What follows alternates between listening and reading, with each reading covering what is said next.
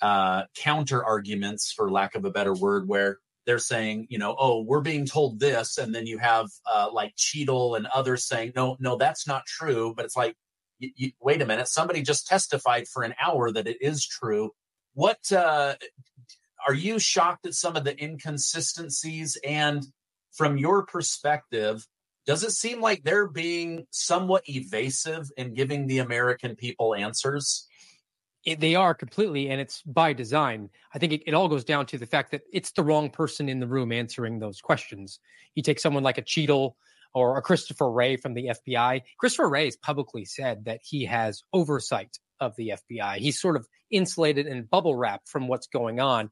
I'd be far more interested in hearing from the deputy director, Paul Abate, who kind of has his hand on the pulse and knows what's going on in those investigations. But those guys are rarely called in front of Congress. So that's sort of a hack around accountability, because they can put up these directors who don't really know, and they're doing their best, maybe intentionally obfuscating, being vague, but then they also have plausible deniability, which is a problem. The congressional representatives that have these guys in front of them need to be drilling down. They need to have people in the ear like me or other guys to kind of know the exact terminology to pin these guys down on, so they can't parry away from it, because it's all too often that they will answer the question with a non-answer, and it's incredibly frustrating. And then I think also the other problem is just the mindset of the interrogators in the process.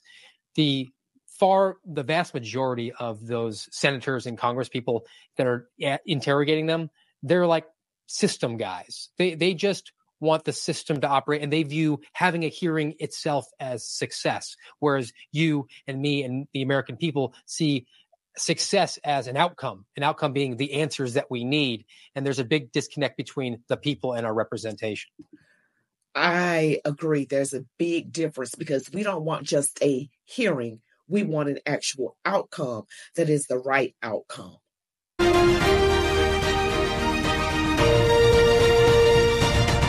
Welcome back, Warriors. This is me, Linda B. Thank you all so much for joining me here today. Today, I've got an FBI whistleblower. His name is Steve Friend. He is, like I said, an FBI whistleblower and an author of True Blue. He's talking with fellow YouTube content creator Stephen Gardner about what really is going on with the FBI and how they have been less than truthful. You are going to want to stick around to the very end. Don't forget to like, comment, share, subscribe if you haven't already, and hit that notification bell. Watch the video to the end. Now, let's get back into it. Do you think these members of Congress don't know who the right people are to bring in? Or do you think it's just tradition to bring in the head of the organization? I think it's probably both. I think that's just their default answer. Again, system guys, we want to find out what's going on at the Secret Service. Let's get the director of the Secret Service. But these are enormous bureaucracies. I can tell you that the FBI is roughly 38 to 39,000 employees, 56 field offices. It's a pyramid structure. So Christopher Wray or his deputies, they're surrounded by a small cadre of people inside the Hoover building at the 7th floor. I mean, I was working in rural Iowa with 3 people in an office in a bank building and going out on an Indian reservation. My experience in the FBI is vastly different than the FBI director. So knowing what's going on, getting the pulse of what the actual agents are doing with their actual investigative work is not going to be something that these guys are going to be able to answer or even willing to, because they don't fear accountability at this point. They haven't been called to the carpet. Even though Cheadle resigned, that's a personal decision. She's not going to face any criminal charges or anything of the like. And Christopher Wray continues to see the FBI get an enhanced budget every time he goes up there and obfuscates and refuses to answer questions. Yeah. One thing that I noticed with Cheadle and the other gentleman, I just forgot his name. It'll come to me. But whether it's Senator Ted Cruz or Josh Hawley or somebody saying, who is the person, or has that, if you don't want to give up a name, has that person been fired or removed from duty, and they refuse to say it's a person. It's always like, well, no, it's you don't understand. This is a process. This is a procedure. And it's like they refuse to say that there's anybody that makes decisions or does the planning for the Secret Service. To me, is that like an umbrella of protection? I get like, hey, at this point, we don't want to release a name because that person could be have their life put in danger. But like, yes, that person has been fired or set to the side until the investigation, but none of that's happening. They just keep blaming it on a process. And there's supposed to be some sort of internal investigation about conduct of what went on. That would be reasonable. I think that's sort of the process they're talking about. But they haven't been put on any sort of restricted duty. They've been temporarily assigned elsewhere. They're not collecting a paycheck, which is utterly shocking at this point when you consider the fact that some of the guys that I've become acquainted with and friendly with in the last couple of years have been accused wrongfully and provably wrongfully of doing things that they didn't do. And then the FBI immediately put them on the shelf, indefinitely suspended them without pay. And for a guy like Marcus Allen, 27 months, a guy like Garrett O'Boyle, 22 months. And it's been adjudicated that those guys didn't do anything wrong. So I think really, even though there might have been a massive screw up in the eyes of these federal agencies, the worst thing you can do is embarrass the agency by its own conduct. And that's why I'm a little bit surprised that they haven't actually gotten a scalp on the wall just to get the heat off. But at the same time, if they have a good German under there willing to just follow orders at the same time, I think that they're just going to take care of it. Okay. From an FBI perspective, help me and my audience understand what kind of measures or tactics or procedures might the FBI be doing right now? I would assume they go out and investigate, they go to the crime scene, they start collecting, trying to get an account from many different perspectives. What is that investigation like? It's going to be incredibly involved. It's going to have a lot of moving pieces in it. You would do a canvas. You would try to get witness statements. You would, believe they're going to get a actual voluntary interview with former President Trump, which is shocking that he would actually participate in that and not just have it be in writing to his attorneys. They would want to get a ballistics calculation and adjudicate where each round was, assemble a timeline, which is what you saw the senators sort of talking to the U.S. Secret Service about, the sequence of events to recognize where maybe the security failures were. Because this investigation is your bad guy is known. It's not a whodunit at this point. It's not trying to assign guilt or anything. They're just trying to collect the pieces and figure out how he was able to penetrate, because that would be useful information going forward. They should probably look into the communications that went on there, any sort of recordings of the radio transmissions, of the text messages that were going on between all the police and the Secret Service, any sort of security personnel. Even if they were using government phones, what were they doing during the timeline? Were they maybe scrolling their Facebook account when they should have had eyes on the crowd? All those sorts of things need to go on.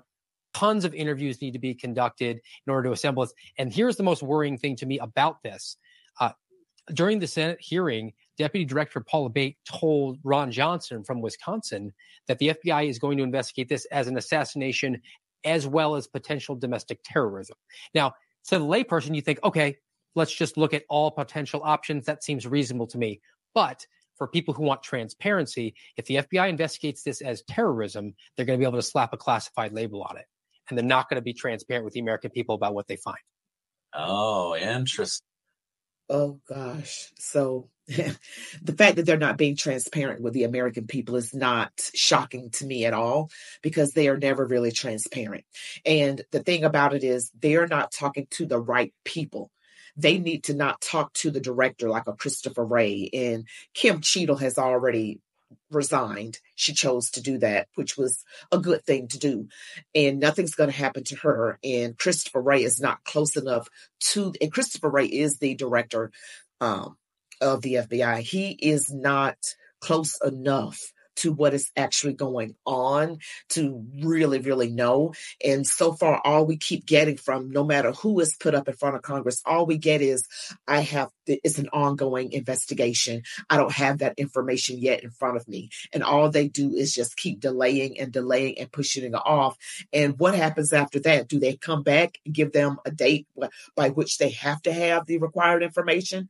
You must have this information. They should be required to have it the first hearing. And if you don't have it, we're going to assume that you're guilty and punishment will be handed out. That's just in Linda B's world. Okay, I know that's not the actual world, but that's how, in my opinion, it should be done. These people need to be held accountable, or not just pushing it off by saying it's an ongoing investigation and I don't have that information in front of me. Ridiculous. And now the fact that they can be like considered an terrorist thing, that they don't have to be transparent. Crazy. Interesting. Yeah, like you mentioned earlier, it's like they want to get to the truth, but they also don't want to embarrass the agency, and so there's this conflict going on there. Why would they want Donald Trump to testify? Just that, yes, I went there. Yes, I gave a speech. Yes, I got shot in the ear. Christopher Wray tried to cast doubt on whether I was shot, even though it was on live national television. Why have him come in and testify? I guess I don't understand that. I think it'd probably be as a procedure you want to attempt to have contact with the victim of the crime. Donald Trump being one of the victims of this assassination, he is the only victim, but there were other people who were injured and one did perish. So it's a procedural thing. And that's why I've said that he shouldn't go and talk to them. There really is no upside. If they want to send a list of questions through his attorneys, he can respond to them. But you're really only setting yourself up for sort of like a Mike Flynn trap, particularly when you're talking to the FBI, who has proven itself to be politically partisan, and they've gone after him on multiple occasions and meddled in the last two presidential elections against him. Yeah. God, wouldn't that be something if he says something and they twist it and they're like, oh, now we're trying to get a paper trail, kind of like with January 6th, right? Everyone kept saying, oh, Trump's been having these secret communications with these white supremacy groups or the Proud Boys or whatever. And like, they're just never found any communication trail linking him to these groups. And yet there was this attempt to do that. Switching gears just for a second, within the last week, there was large gatherings in Washington, D.C. of people that were protesting for Palestine. They were doing, graffiti, damage, vandalism, burning flags, taking down American flags, hoisting Palestinian flags, beating up police officers. And yet all of these people had their charges dropped very, very quickly. Why is that so different than what happened on January 6th, where most of the people were nonviolent, came into the Capitol, and yet they're being treated as if they're domestic terrorists. And these other people, I'm not saying they are, but they obviously crossed a line when it comes to peaceful protest. Why the different treatment of the two groups? Because we exist in a post-fair process, a post-system of justice that's equal for all, where Lady Justice is blindfolded at this point. You have a weaponized government who is picking winners and losers. And look, those charges that were dropped a week ago were for the lower court in Washington, D.C. It's a federal district, so all cases are federal, but they sort of have a difference between the local crime that does occur and the federal crimes that we generally understand it to be. They were dropped at a local level. They weren't even considered at a higher level, whereas the January 6 cases have all been adjudicated at the highest level of federal court, and they have just continued to weaponize the process, even despite the Supreme Court ruling about the Fisher decision, where the obstruction of an official proceeding was deemed to be wholly inappropriate of a charge. That's an evidence tampering tax law. And now the Department of Justice is going to bring a new charge, a 231 civil disorder, another felony charge, and they'll issue superseding indictments against those people and allow the FBI to claim additional indictments, even though those people have already been indicted. So they'll be able to get extra quota points, and then they'll be able to get extra arrest statistics to support a narrative that they have been propping up over the last 6 to 8 years about this rise in domestic terrorism that they can assign to anyone who is right of center. And the last thing I'll say is this is so broad at this point that the FBI has a new term that they call anti-government, anti-authority, violent extremism, the acronym being AGAVE, AGAAVE. And the FBI itself, publicly available information, defines agave as someone who just has a perception of government overreach or negligence. Meet that profile and you could be in the crosshairs of a domestic terrorist investigation. Yeah, so basically anyone that's right of center, anyone conservative, particularly MAGA, Republican, Donald Trump supporter, what happened on that fateful day in 2021, the first month of the year, they were people who were there who were protesting peacefully, but they were led into the building. They didn't break in, they were led in. And that's something that it has come up, but the propaganda media does not want people to know the truth. People are getting surface level. And I say, and I'll say it again, the media needs to be held accountable for what they're doing. They're like the great instigator, causing people to get all up in their feelings and to demonize half of the American public. I mean, we've got two different groups of people, and it has nothing to do with anything other than ideology. Those that are free thinking, that don't believe the propaganda media, and those who are essentially indoctrinated, brainwashed, who go along with the propaganda media. And those are the ones that go along with the propaganda are the ones that absolutely hate Donald Trump. You know, I got some people in my family and friends who consider themselves Christian. They don't want to use the word hate, but really it is teetering on hate. Because even after the attempted assassination, there was no, I pray for his family. I don't like him, but I don't want anybody to be hurt. It was more like he brought this on himself. He deserves it. You know, we're being indoctrinated. You keep watching TV and the propaganda news, you're turned into something that you don't even recognize. And it is a two-tier justice system. Anyone that is right of center gets treated differently than someone who is left of center. Jeez Louise, that's me. I'm not. 56 men signed a declaration, I think, that puts them squarely in the scope. Yeah. Wow. Yeah, I'm very distrustful of just about everything related to the government. Let's see. Oh, what was I going to ask you? You brought up on my show the last time you were on that the January 6th thing very quickly became viewed by people within the FBI as a career maker, a way to really beef up your resume, your curriculum vitae, whatever you want to call it. Do you think with situations like this Palestinian protests where there was, burning of the flag and an attack on police, do you think some of it has to do with I can't really get ahead with my career, it's not really worth pursuing, but this J6 story is so big and there's so many big names like Pelosi and Schumer and other members of Congress that it kind of took on a life of its own compared to some of these other situations? Yes, and the other thing to remember is that just the size and scope that they're able to expand it out to. So you have the Palestinian support protests going on comparatively to the size of just the number of people voluminously who were there on January 6th. It looks far smaller, and you're not able to spread it out the way that they manipulated the case management as they did with January 6th. So if you did everything by the book, January 6th should be run from Washington, D.C. as one case, and however many subjects you're going to investigate under that one case. But the FBI departed from their rules. And because there were so many people there, they said, we're going to open a separate case for every single person.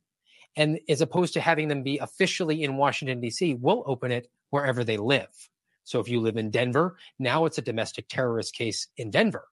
And that has allowed them to create the illusion, they get the narrative going about domestic terrorism. It's also allowed them to bring in more co-conspirators, for lack of a better term, because senior executives in all of the 56 field offices are tied down to their quotas that they have to meet, and their compensation is tied to meeting the quota. So 56 special agents in charge are getting bonuses. They're incentivized to drive their subordinates forward on these cases, to open cases, get arrests, use the tools. If you get a lot of people in those positions who are ambitious, and if you're a senior executive service person in the FBI, you're very ambitious to climb the ladder, you're going to get a lot more buy-in from them on that sort of case. Okay. Why do you think Christopher Wray was acting genuinely when he said, we don't know whether Trump was really shot in the ear? Or do you think that was a subtle way of lowering the temperature of the story, the heroicness of Trump surviving, the empathy towards the former president, discrediting that he had bodily harm from an assassination? What are your? I can't understand why he would say that. Well, he's certainly proven himself to be politically partisan, and also someone who's not unwilling to lie to Congress, as he's done on abundant occasions.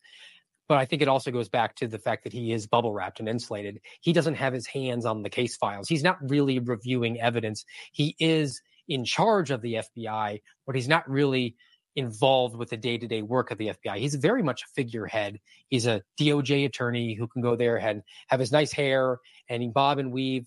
And he's a high enough IQ guy to have the communication with the senators and the congressmen as is deemed fit in order to get and secure funding for them. But as far as actual cases go, he's not really involved. I mean, as much as it pains me to say, I'm inclined to believe that he just genuinely didn't know and then defaulted to what he always does, and that is obfuscate, never really give a direct answer, because you don't want to be tied down to saying things, well, they can then come back on you and say, well, you misrepresented those facts. And he did actually come back later and correct the record, but there was already the talking point, which I think is probably you could assign some nefarious nature to it as well, because it'll just be taken out of context. Christopher Wray, director of the FBI, has been known for telling things that are not quite true. And that's what he does. And as you see from Steve Friend here, he's saying that Christopher Wray doesn't have his hands on the files. He's not close enough to the actual work. He's sort of like bubble wrapped, but because he's the director, he's more of a figurehead, but doesn't really know the ins and outs of everything, even though he's over the FBI. So really, Congress is not even talking to the right person. We need answers. We don't need a bob and weave of the facts. And clearly, he's been known for lying. He does not tell the truth. And we already know, if we got 2 brain cells, okay, that this was something that was orchestrated. Historically, these sorts of things, assassinations and assassination attempts, are not the work of one lone doofus type person. No offense to, well, anyway, Thomas Crooks, someone loves him, okay? And your Lee Harvey Oswalds of the world, they are just the fall guy to make it look like that's the person, but it is someone else. Okay, it is always someone else. It is the evil powers that be. We all know that. We all know that there was gross negligence. It looked intentional when you have people on the ground saying, look, there's this guy and he's got a gun. Look. And they knew about him beforehand. I did a video. They knew about him before the day of the event. And he's got overseas accounts, bank accounts. 3 of them, Thomas Crooks did. So, this is looking very stinky, and you cannot tell me our government is not. They're not really being honest with the American people. That's just like it is. You're going to see, I'm going to put the full link to this in the description so that you can watch it and get all of it. But I just wanted you to see what's really going on. And I wanted to follow this for you all, like I said that I would. So please look at the link in the description that has the full video. Well, you all, thank you so much for watching. Don't forget to like, comment, share, subscribe, hit that notification bell. On my way to 50,000 subscribers. I really appreciate it. Don't forget to visit childlightcandles.com and also C60EVO. The links are in the description, and please input the discount codes. Child Light Candles is a Christian veteran-owned company that make candles, and they give their profits, a lot of their profits, to veterans and their families. And C60EVO is health and wellness products that make you have more vitality and help you to look younger. Input the discount code and see the links in the description for more information. You all be blessed. Love God, your families, these United States of America. And as they always say, march on, warriors.